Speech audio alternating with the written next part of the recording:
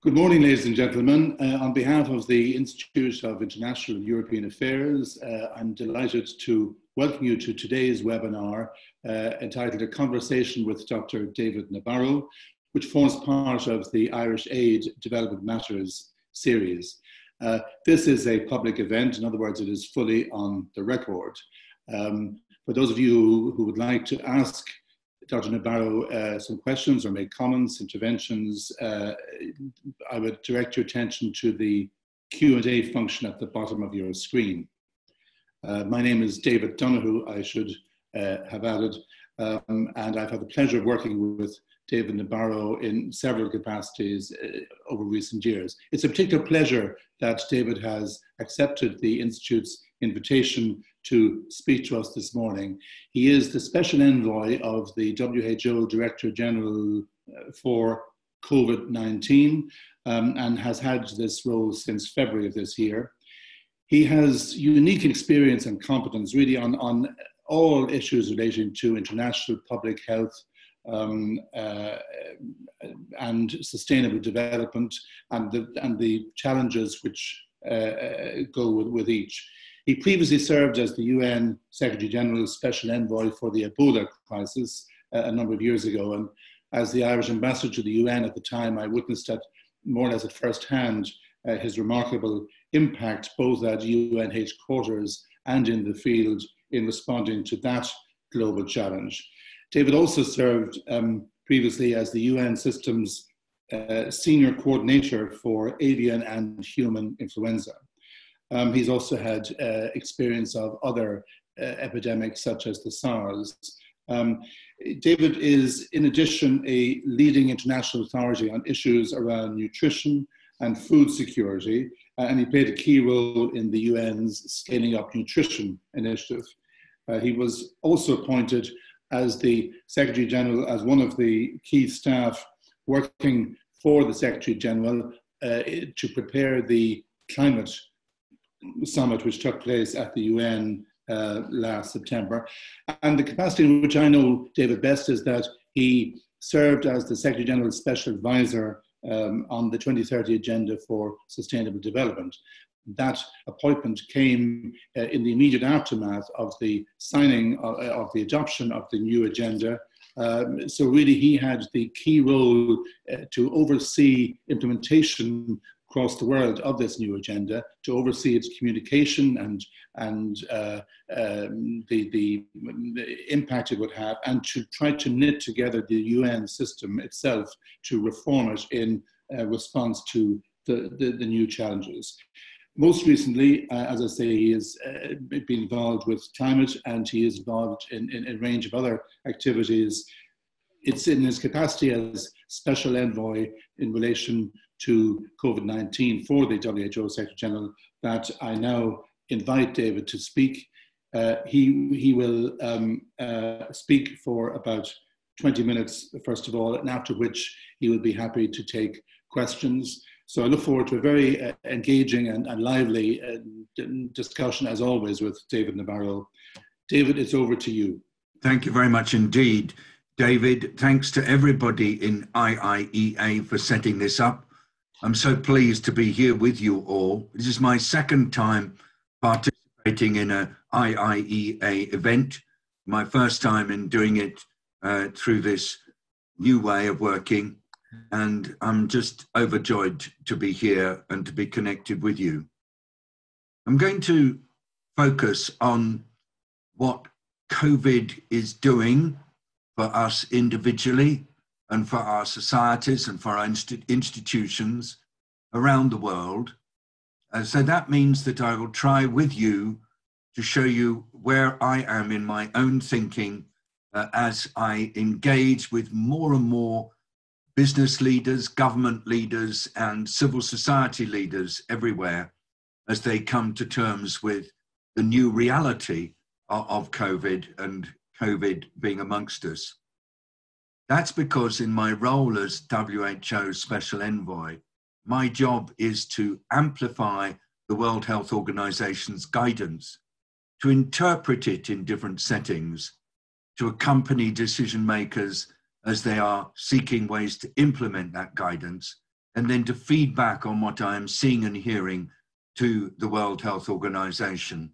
So being involved with all of you in a two-way discussion today with a focus on, but not only the local and the national dimensions of COVID, but also the regional and the international dimensions will be super helpful to me, because through you, I will be able to glean the challenges that you're all facing and the issues with which you're wrestling, and then to feed that back.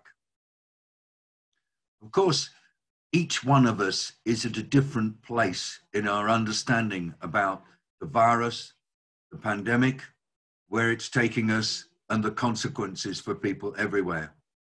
And of course, each one of you will be in a different place. And what I'm going to try to do at the beginning is to connect with each of you in some way or other, so that you will find in what I say some points that you can perhaps plug into, either in your own work or, if you wish, in the dialogue that we're going to have afterwards.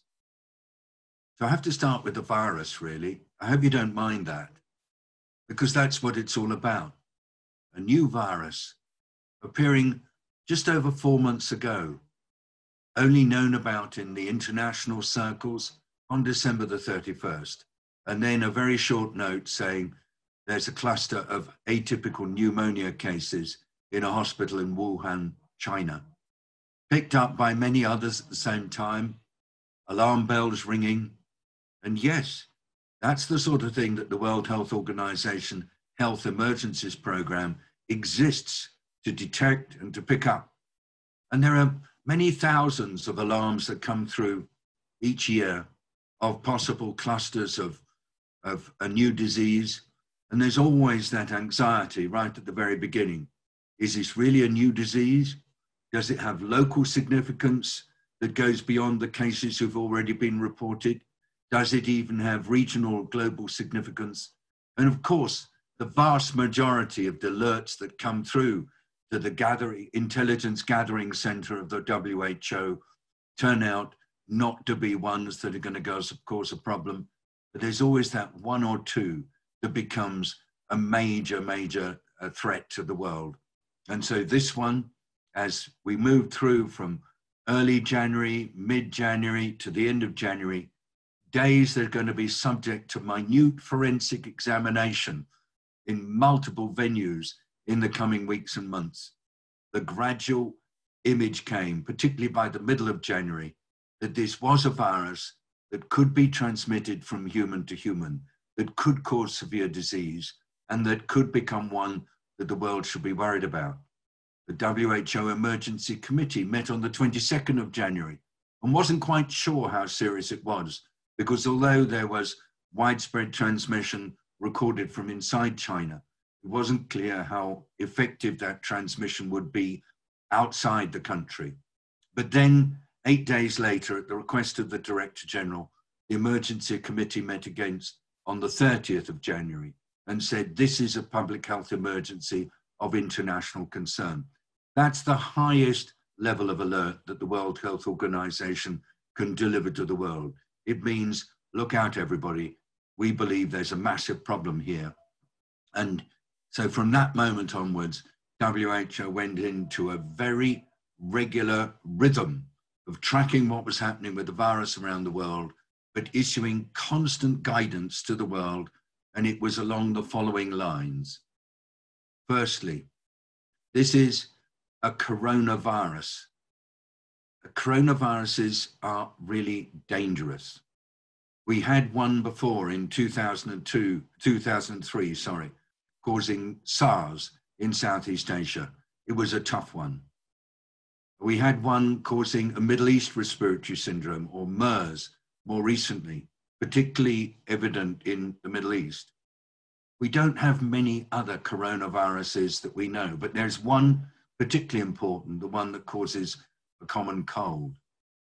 But this new coronavirus just appearing, the word from the World Health Organization was, be careful with this virus. We think it's dangerous. Don't underestimate it. Don't treat it like flu. It's a very different kind of disease from influenza, transmitted differently, possibly with a different natural history. So please don't apply flu models when you're working out what to do about this coronavirus. The message from the World Health Organization from early January onwards was, look at what is being done by other countries. Look at the countries who experienced SARS in 2003. Copy them. Don't work on models that are based on other diseases. It might get you into trouble. So by early February, WHO was saying one regular message. When new outbreaks of this virus develop in different countries, make sure you interrupt transmission quickly by identifying people with the disease, making sure they're isolated, identify those with whom they've been in contact, make sure they are isolated as well, and protect the particularly vulnerable, because at that stage we knew that older people and people with coexisting conditions were particularly likely to get really ill or to die. Now that message of interrupting transmission at the community level through public health services was the heart of the WHO's message constantly since mid to late January. And WHO did go to look at what was happening in China with an international team in the middle of February, led by Bruce Elwood. This team included researchers from all over the world.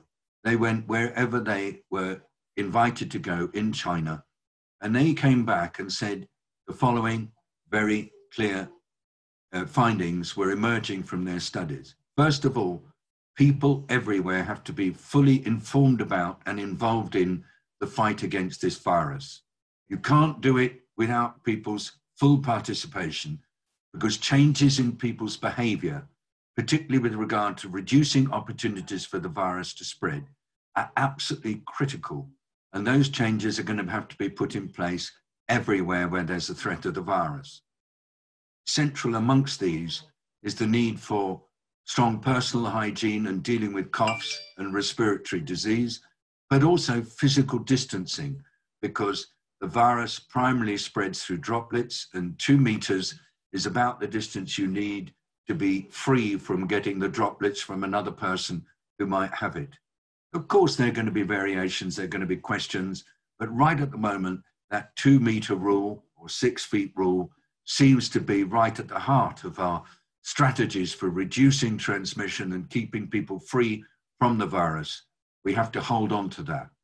The second finding from the WHO team that went to China, and it was a finding that was really built up from work in other East Asian countries, was there's no substitute from high coverage of public health services, knowing who's ill and where they're ill, and basically keep an eye not just on those with COVID, but those with other conditions in the community, because the presence of COVID really upsets health services. So you need to be sure that people with other diseases can get treatment, and the absolute need to protect health workers.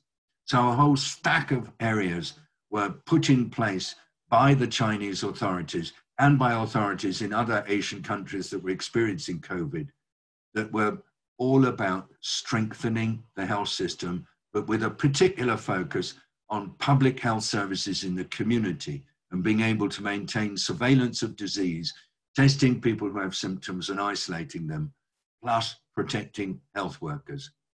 The third part of the Chinese experience and the East Asian experience related to being able to ensure that the health services were fully repurposed everywhere so that they could be open for people who had COVID as well as open for people who didn't have COVID.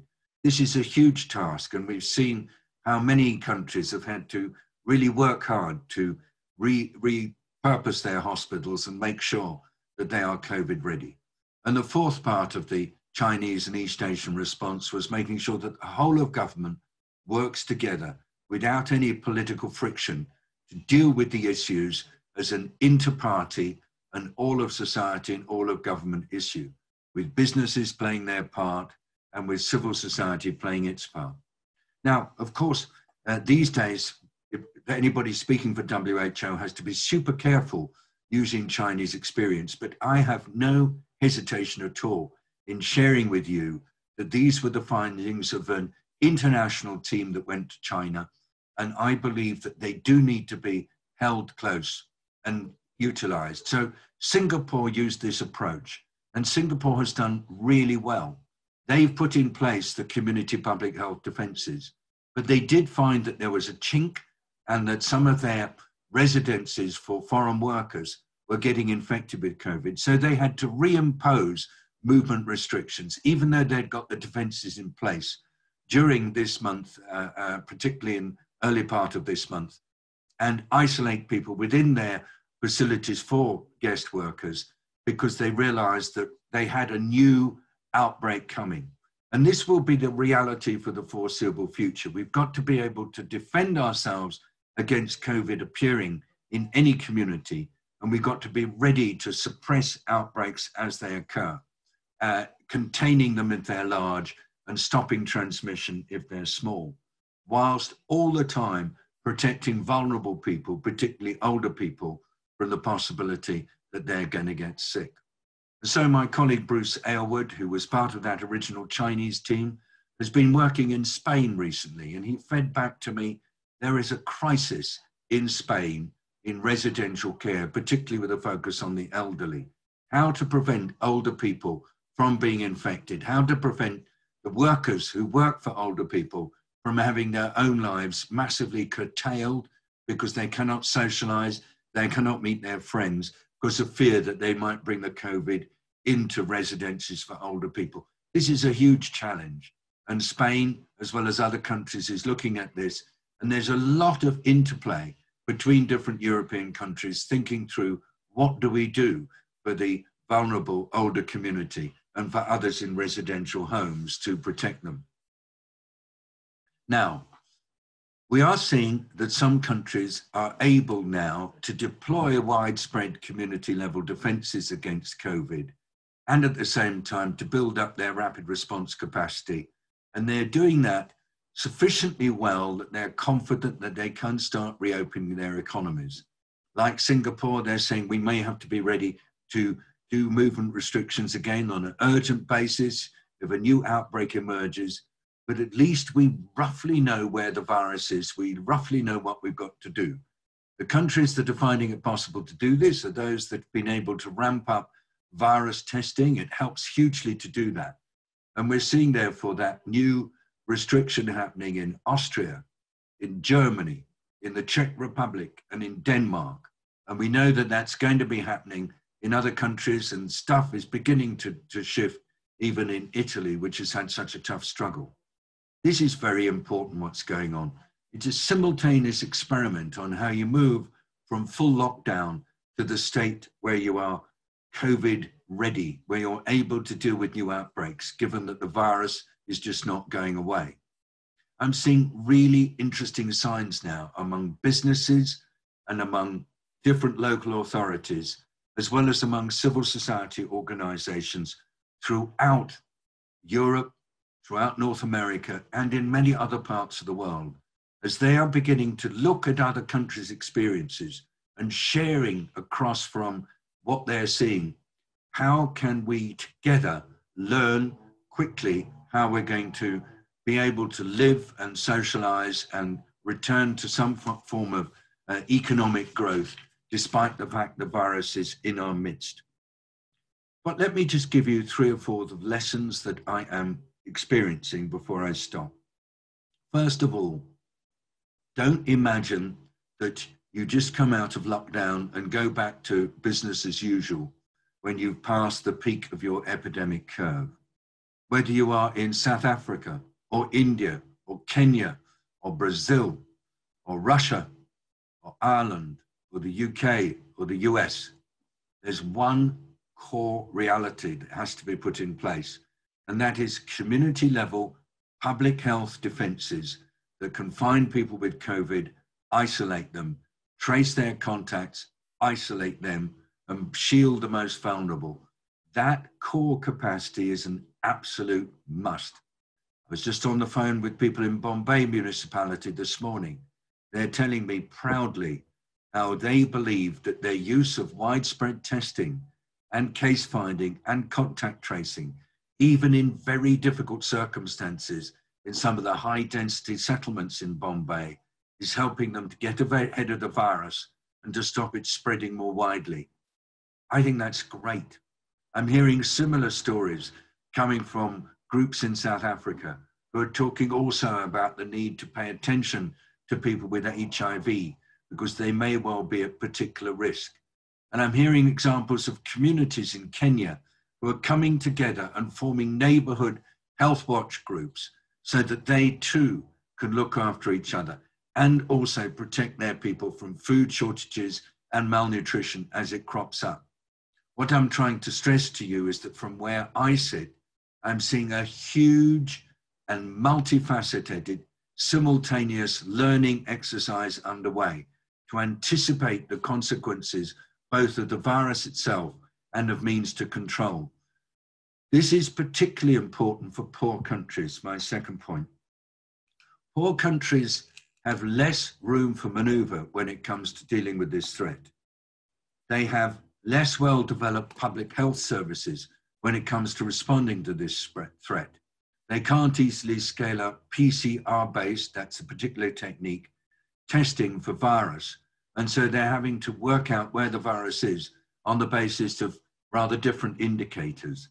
They've got communities who can't cope with lockdowns for very long because they develop hunger, and children who are badly in need of nutritional support, and because schools are closed, they can't get their school meals. So the particular challenges in poorer countries are much, much greater than they are in industrialized countries or those that have high resources available.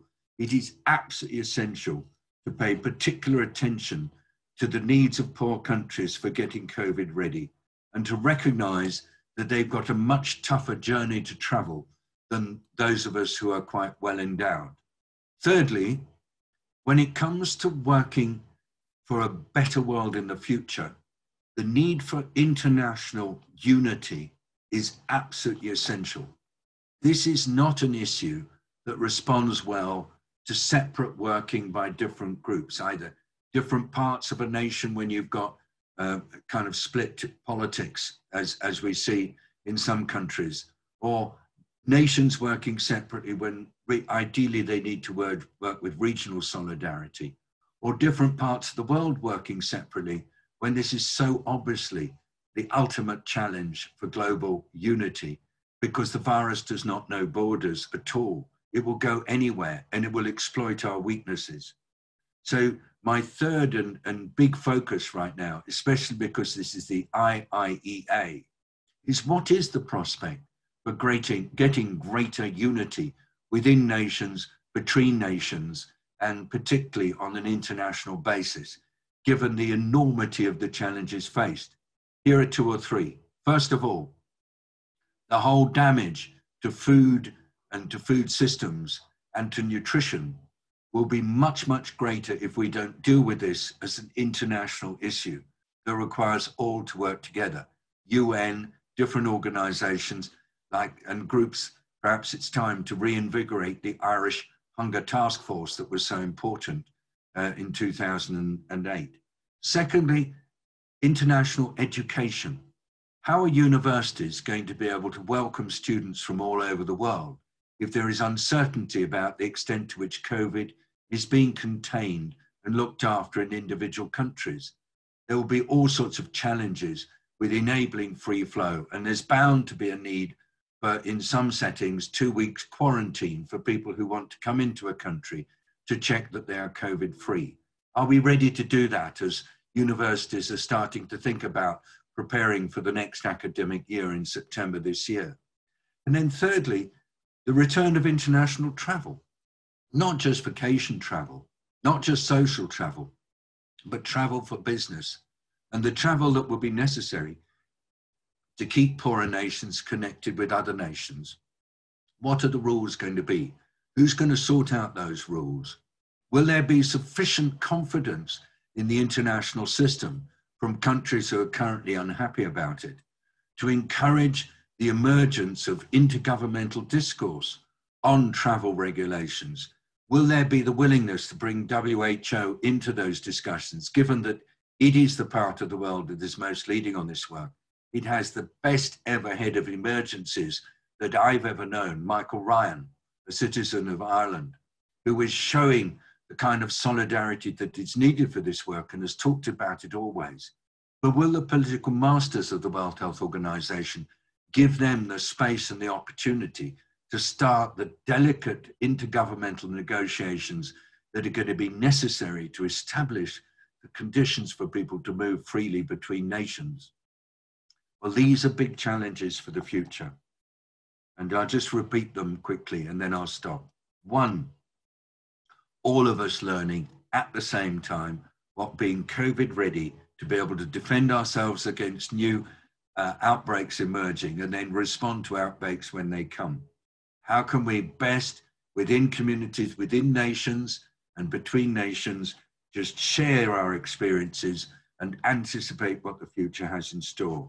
Secondly, the particular challenges of poor countries who don't have strong health systems, who don't have much reserve to be able to deal with food and other shortages, and who are trying very hard to be able to deal with this virus with much, much less satisfactory circumstances than, for example, Ireland or the rest of Western Europe.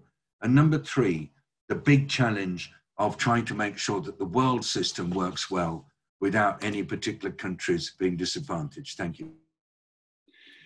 David, thank you very, very much for a masterly presentation. I think we particularly appreciate the careful description of the development of the virus which you've given us and the implications which it now has internationally and indeed nationally as well. We would love to get into questions straight away if that's okay with you. And I'll begin with one from Simon Carswell of the Irish Times, which goes as follows. The position at the moment, David, is that the Irish government and health authorities here are proposing to carry out 100,000 COVID-19 tests a week for a population of close to 5 million, with an RO rate currently at about 0.5. Is this, in your view, sufficient level of testing to start relaxing lockdown measures? Can I give that one to you straight away? Thanks very much indeed. The real challenge for everybody as we emerge from lockdown and try to get social and economic activity back to the new normal is trying to answer the question, where is the virus and what is it doing? Where is the virus? Because the virus only lives inside people. So that really means, where are people infected and how are they passing on the infection to others? And secondly, what is the impact of this infection? Are we seeing any shift in the patterns of those who are getting sick and dying? And can we make any projections at all about what the situation is going to be for health services as the lockdowns are released? And deep inside all these issues are a series of quite dense ethical questions for society. You know, we do know that there is clear evidence that it's certain population groups who are most at risk as a result of this virus. And inevitably, there are going to be people who say, are the overall sacrifices that all of society has to make so great that they are perhaps out of context with the actual suffering that occurs? And it's right that these ethical debates are occurring because they are so important. Now, if I was in the Irish government, I would be actually asking the health people to do the kind of level of testing that they think is appropriate to find out how the virus is moving. And it has to be done using a combination of studies of people who've got symptoms and then wider population-based surveys to find where the virus is. You want to get enough of a sample to tell you what's going on. And that's usually not a very large number, provided the sample is carefully selected and you are rigorous about the sampling. Plus, you also need to have sufficient tests and testing facilities for those who are symptomatic as well as for health workers, because of a constant need to make sure you're ensuring that health workers are not inadvertently spreading the disease. I'm not going to say whether the number is sufficient. I'm just saying that everything I've read about the intention of Irish authorities here at this time is absolutely in line with what I personally believe to be necessary. And I absolutely hope that it will be possible for people who are asked to participate, particularly in these larger sample surveys, that they will do so, because this is so important. It's quite likely that we will find that there are people who have the disease who don't have any symptoms of the disease, and understanding asymptomatic transmission is a particularly important part of the control strategy. Thank you. David, thank you very much for that. Another question is the current US attitude towards WHO, indeed with a number of other countries, in a sense, jumping on the bandwagon as well. What is your view of these assaults on the WHO at present? And do you think that there is any particular WHO case to answer? Thanks. This is a challenge that requires real networking and sharing among public health professionals. They're a group about whom we don't hear very often. They're the people who say, you shouldn't be eating this kind of food, or you should be doing more exercise, or you absolutely must stop smoking, because they're working for the health of the overall population. They don't work in operating theatres very much. They don't sit in doctors' surgeries. Instead, they look at the health of the community. And at a time like this, their engagement, their sharing of what they know and what they suspect is absolutely invaluable. And the fellowship among public health people is a strong one, because the values are just very clear. The health of every single individual is valuable. No one person is more valuable than any other person. We work for the health of all. The meeting place for public health professionals nationally is usually the National Department of Public Health, and there may be a health institution, a disease control center. Internationally, it's the World Health Organization. And everybody should remember that this is the place where hundreds of thousands of public health people come together, they're networked together, they provide guidance and advice, and that is what WHO really is. Of course, there are salaried staff in WHO whose job it is to manage all these networks, to garner all the expert advice, to try to form judgments. They're very, very experienced people. And as far as I'm concerned, there aren't many other of the level of competence that we currently have in WHO right now elsewhere in the world. It's a very good, strong team. And then the third part of WHO is the member states that govern WHO, who meet twice a year in the executive committee, once a year in a big assembly, and they, with incredible care and often a lot of give and take, hammer out the resolutions that give the mandate to the Secretariat and to the wider public health community that describe how it should work. The hammering out of resolutions on how infectious diseases are dealt with, and in particular, the responsibilities of governments versus the responsibilities of the WHO Secretariat, has always been a delicate process, because countries really want to be sure that their individual sovereignty is recognized. They've not allowed WHO to be an international health inspectorate. Instead, WHO is asked to work on the information that countries provide, to interpret that information, and to provide guidance based on that information. If countries adopt particular unusual routes for dealing with a problem, particularly putting in border restrictions at their borders, then under the treaty, which was agreed in 2005, the International Health Regulations, WHO is asked to interrogate countries as to why they've done this. Always at the beginning of an outbreak, there are questions about whether the alert could have been sounded sooner, should have been sounded sooner. But I ask people, when they go back and do their forensic examination, look at each day and find out what was available on that day. Don't look at it just with the retrospectoscope, because always you'll say things should have been done quicker.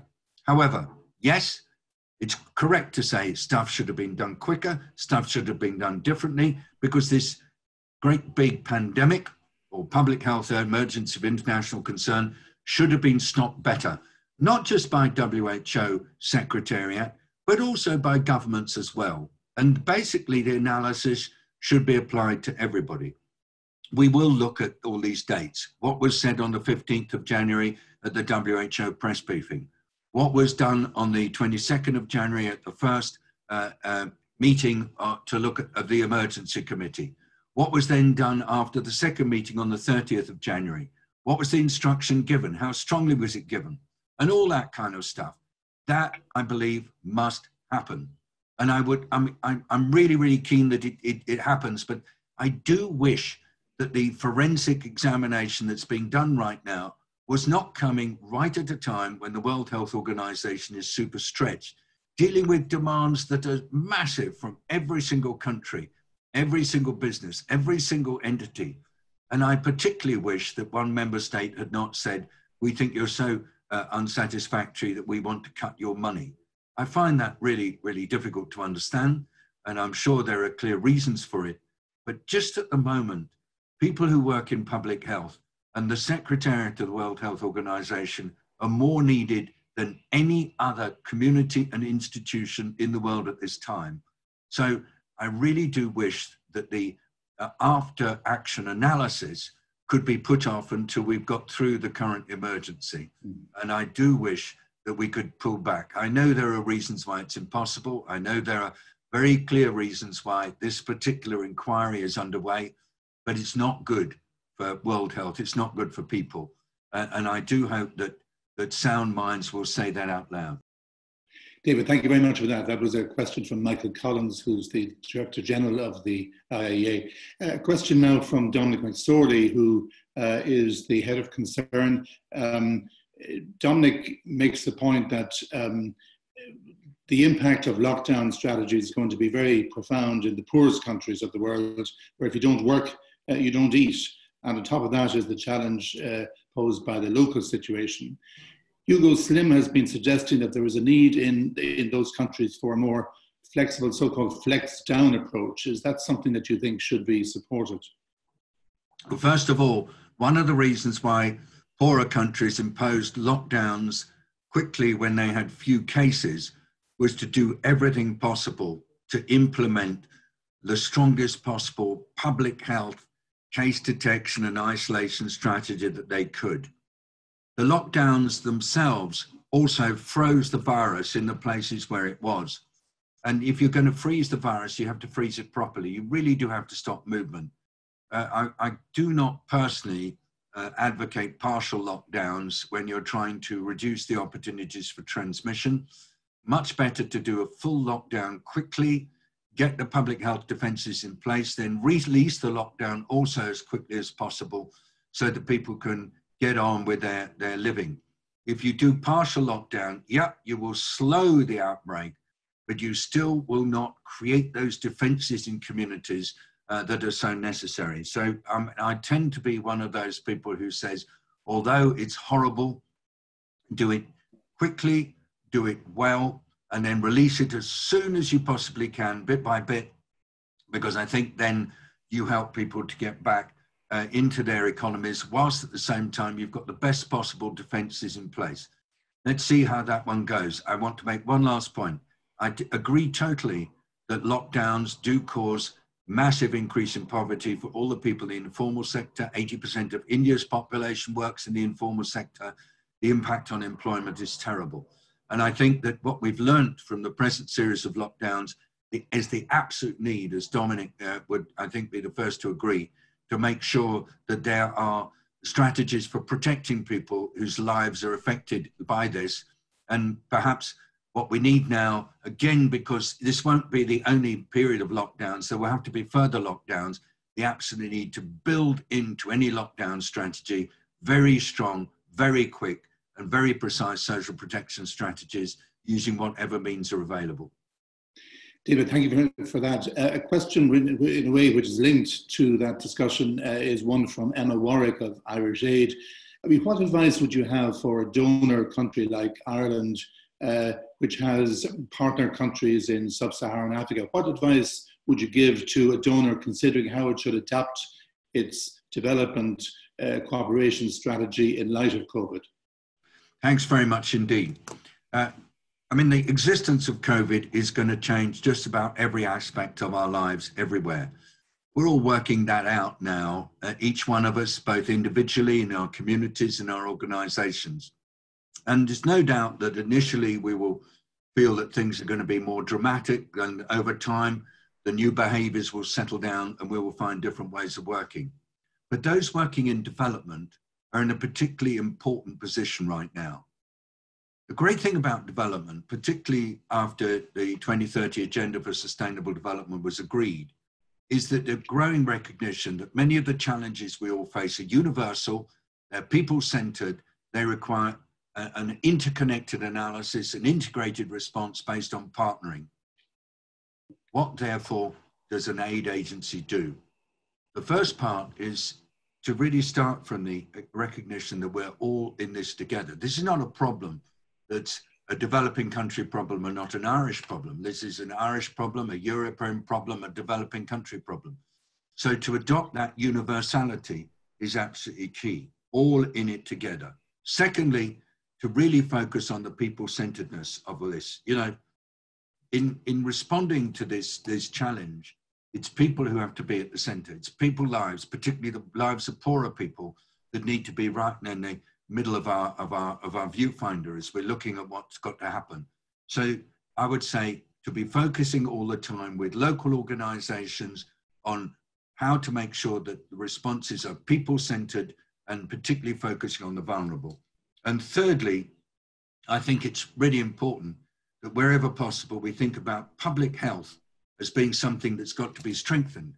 But it's not necessarily public health by putting more money into health systems and then finding that has to go off into strengthening hospital services. Yes, hospital services have got to be strong, particularly health workers have got to be protected, but it's community-based public health, using community health workers that you in Irish Aid have really promoted for so long. That needs to be further enhanced and encouraged. Just thinking to many of the programs I've seen you doing around the world, and I'm particularly focusing on one that I watched in Tanzania over the years. It's that kind of work that needs to be reinforced and then networked outwards from the projects that you've liked and really supported and so on, to get them to work with others.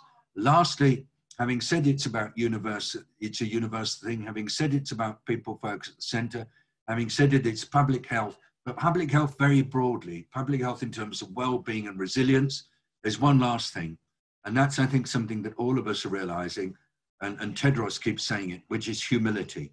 This virus has shown us so many things wrong with the way in which we run our lives everywhere, but it's also showing us so many options for how we might move forward.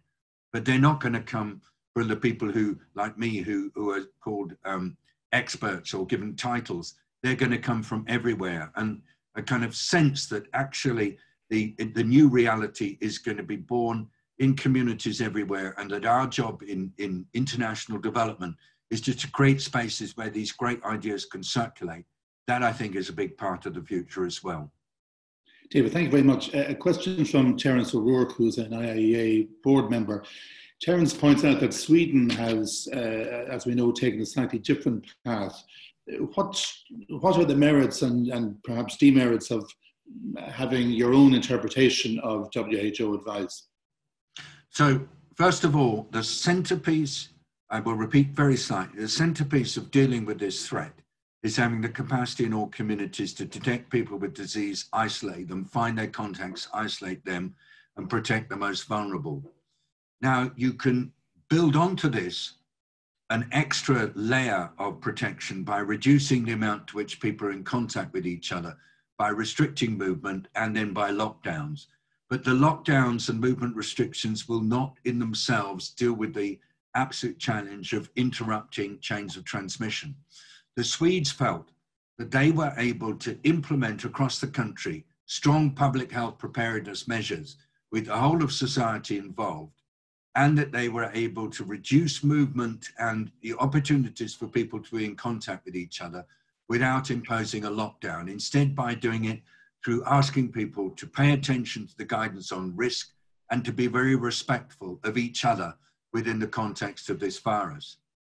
I think many of us are saying, well, if a country believes that it can get the necessary physical distancing without imposing a lockdown, but instead through requesting community participation, then so be it, they should do that. And Sweden isn't the only country that is showing that this is a way to go. There are others as well trying to do the same. And I think over time, we will see a blend of countries achieving physical distancing and an attention to isolation and interruption through the involvement of the public, and not necessarily having to go so far with top-down imposed restrictions.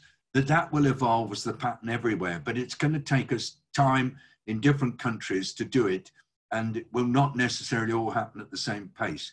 But yes, WHO guidance is clear on a series of principles, but each country will adopt it in their different ways, and everybody is looking at the Swedish, as I call it, experiment, because it is a bit of an outlier, and seeing whether or not that has lessons for the rest of us. Most important thing now is for a really good comparison of experiences across countries, as we're all involved in trying to establish the new normal at the same time. And that is absolutely critical. That is what WHO is doing more and more, and I believe we will all depend on it. David, thank you for that.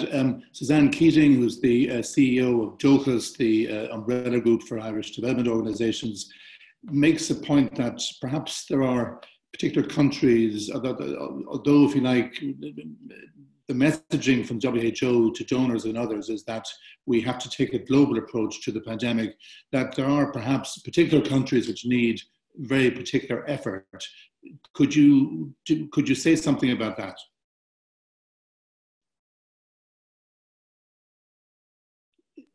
Yes, we spend so much time in the WHO space dealing with basically a really interesting dichotomy. Number one, as public health professionals, we're supposed to provide the optimum guidance for how the reality of this new virus can best be tackled in different societies based on available evidence to date and comparing experiences. So there's what I call the gold standard.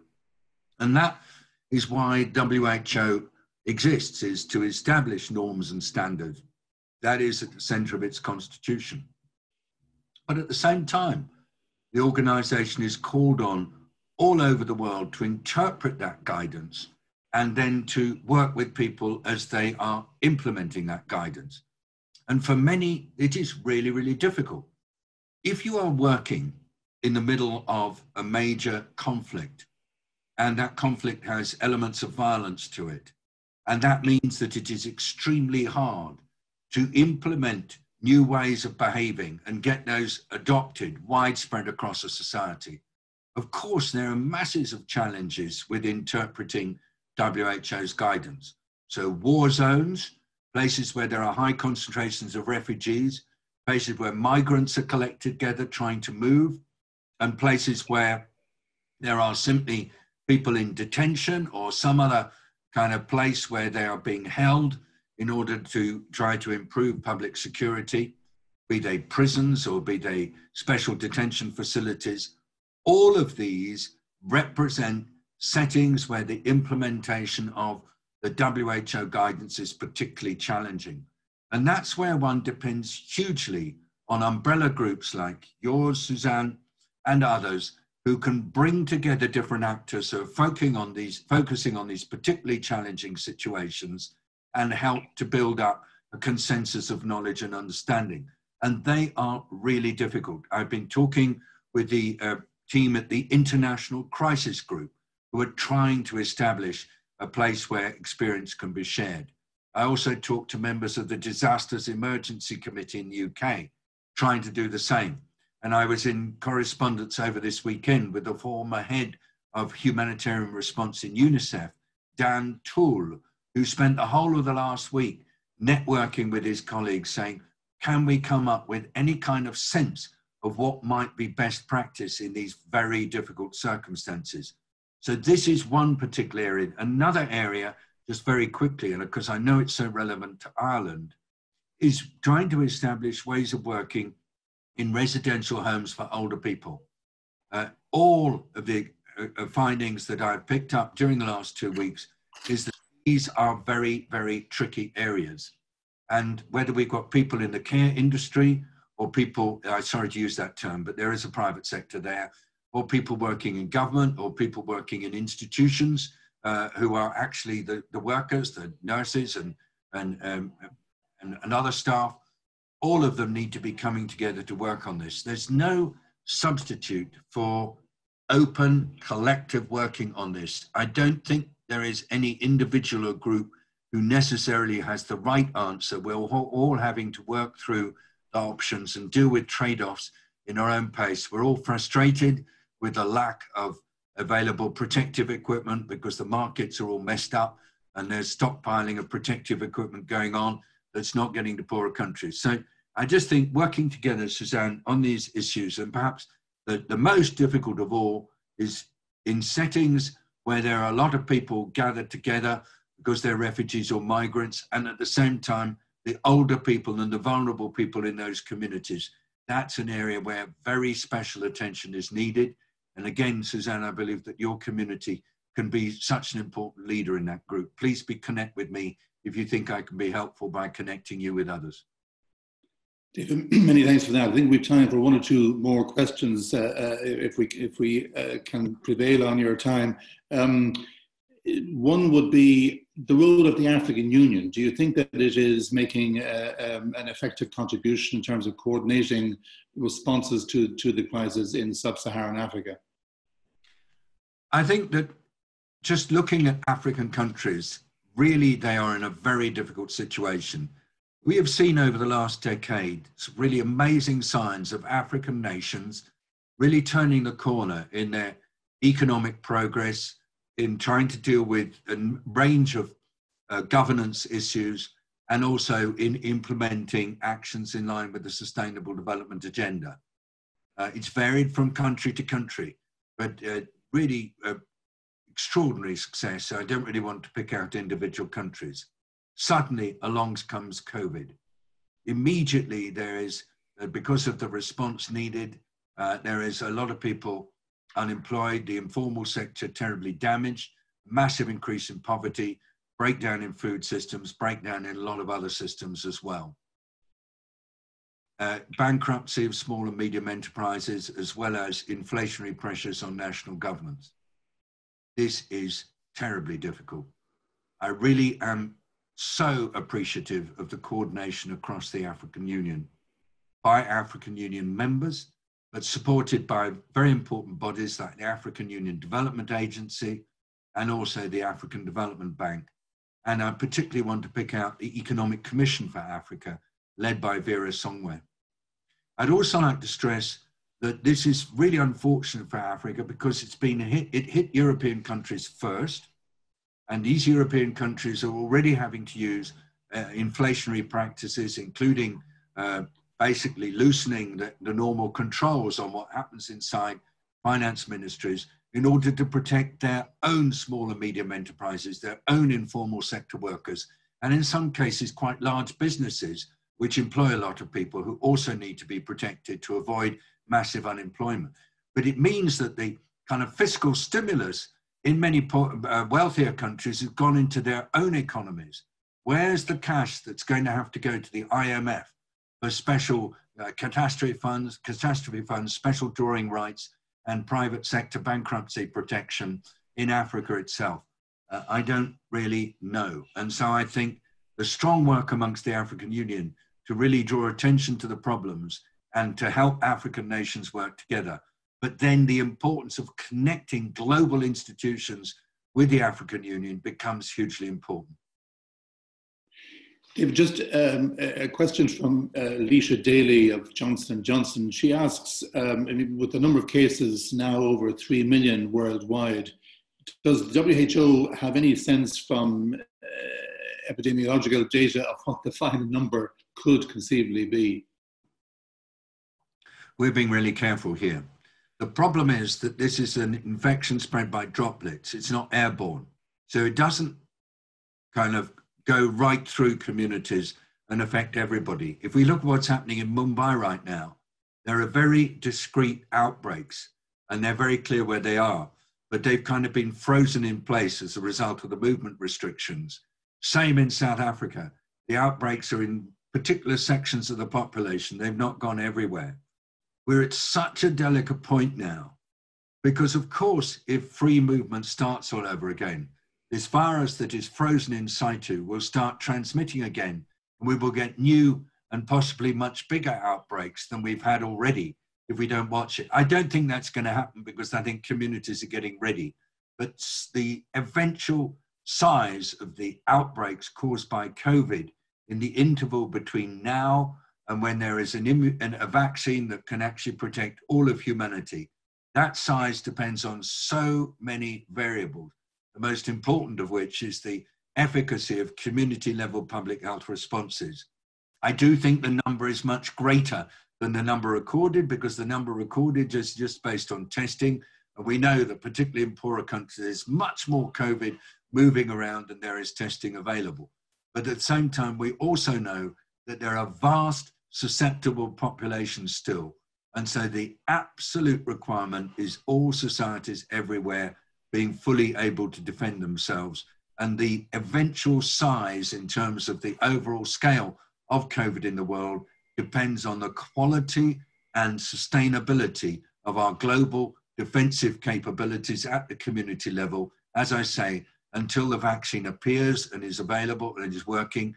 And I'm afraid I don't know when that's going to be. And like everybody, I'm trying to avoid any over enthusiasm about a vaccine being ready just in a few months. It's not going to be, it's going to be much longer.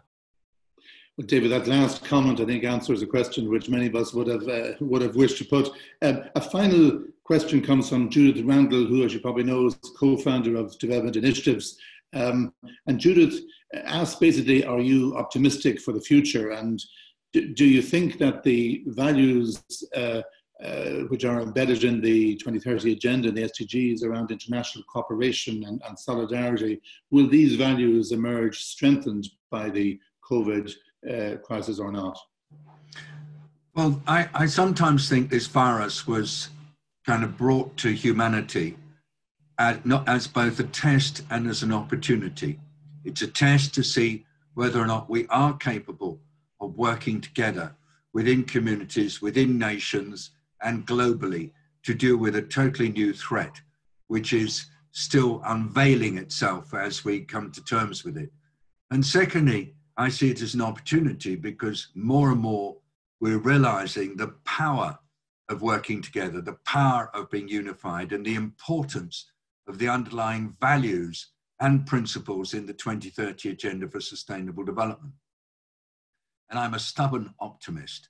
I believe in the inherent qualities in the human race that enable us to work together to deal with common threats. I've seen that at play in so many challenges that I've faced, whether it is the challenges or other challenges. And so I am totally optimistic that we will realize the power of working together. My only anxiety is that any delay in reaching that conclusion just makes the problem much, much, much bigger for the world. And so I'm frustrated by the continued willingness of certain leaders to avoid working together because they think somehow that's good for them in the immediate or long term. What a terrible mistake. And Judith, congratulations to all that you do and colleagues in Development Alternatives.